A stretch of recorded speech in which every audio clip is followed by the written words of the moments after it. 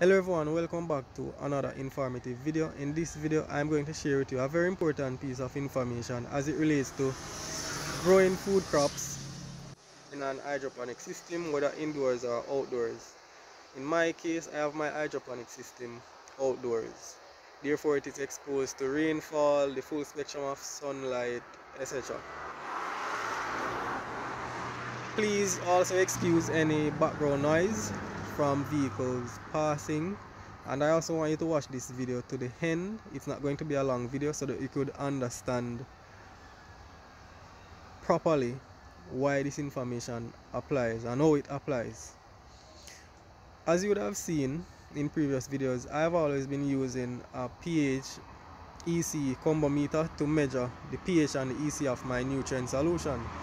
Now, it is very important to monitor and measure pH and EC because the plants or whatever plants you are growing requires certain specific pH and EC, or I can also say that the plants that you are growing grows best within certain pH range and ppm. Now, pH and EC will fluctuate. It's not a matter of if, they will fluctuate due to a number of reasons.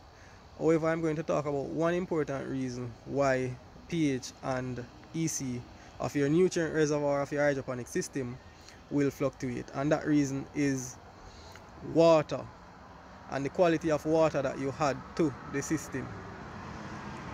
Now, I'm going to talk specifically about rainfall or rainwater because my system is outdoors, right? And this is a perfect time because I just had some rain, and as you can see, right, and the plastic also gathered some water. So when the rain falls, the buckets gather the water and it will return it to the nutrient reservoir, and that addition of water will cause your EC and your pH to fluctuate. Now, say for example you had your pH at 5.8, the rainfall can cause your pH to decrease to, for example, 5.7, 5.6 thereabout. If you had your ppm at say 1200, the rainfall can cause your ppm to reduce as well because it's diluting the nutrient solution. Now, it is important to understand that after a rain event, you need to come with your meter and check these parameters to ensure that they are at the right levels.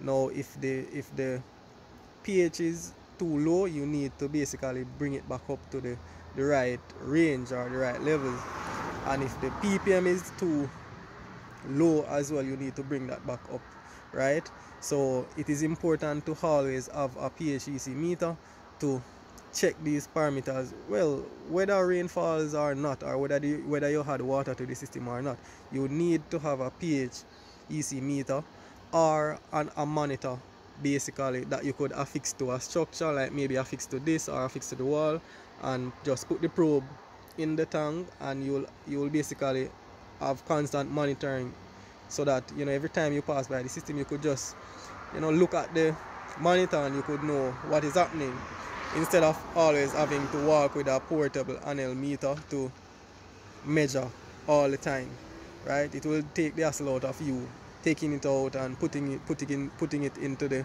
reservoir and so on. As I said, with the monitor you could just look at it. But as I said, whenever you have a rainfall event, if you are outdoors, always come and check the pH and the EC of the nutrient solution when the rain stops, so that you could calibrate, or you could put back the pH and the EC where it's supposed to be. Because if you do not do that, you find that the plants will not have the desired growing environment that it requires, and then you'll find that the plant is not growing well if you have it for extended, have the pH and the EC out of range for an extended period. So it's not just setting up the hydroponic system and not monitoring the pH and EC. Of course, you know, you come in the morning and you monitor, but it is important to always come and recondition or recalibrate the water after you've had a rainfall event, because as I said, you will have the buckets gathering the water and sending it back to the reservoir. So that is the important piece of information, and I hope you understand it and put that into practice. Thank you for tuning in, and if you have any questions or comments, put them in the comments area, and please remember to subscribe to the channel. Again, sorry about the background noise, and I'll see you again in another video. Bye bye.